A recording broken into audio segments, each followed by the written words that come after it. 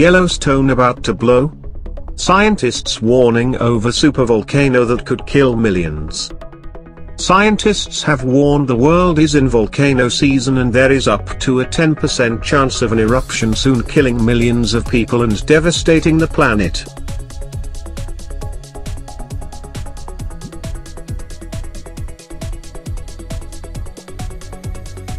Instances of volcanic eruptions are their highest for 300 years, and scientists fear a major one that could kill millions and devastate the planet is a real possibility.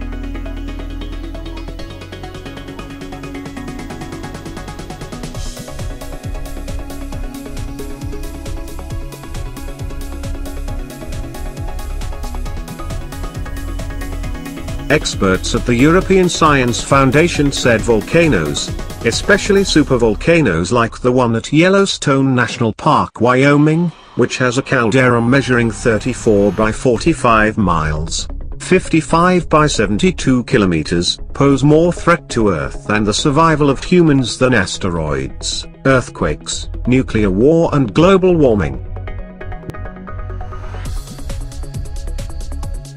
There are few real contingency plans in place to deal with the ticking time bomb, which they conclude is likely to go off within the next 80 years.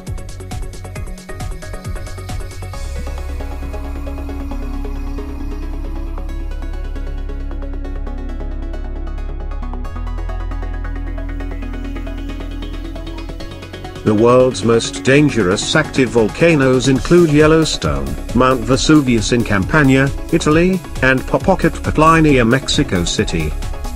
If any of them or other massive volcanic peaks suffered a major eruption, the team said millions of people would die and Earth's atmosphere would be poisoned with ash and other toxins beyond the imagination of anything man's activity and global warming could do over 1,000 years.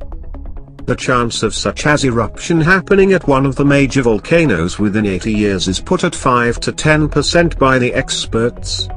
The earlier Icelandic event killed close to 10,000 instantly, but the long-term effects wiped out 25% of the population and were felt across the planet. A famine in Egypt reduced the population by 1/6. 25,000 died in the UK from breathing problems and there was worldwide extreme weather.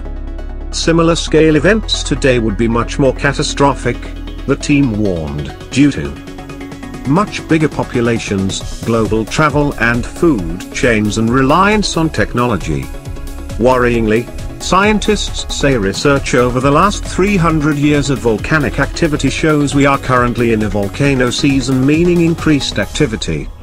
Volcanoes are also more likely from November to April in the northern hemisphere when ice, rain and snowfall can compress the bedrock.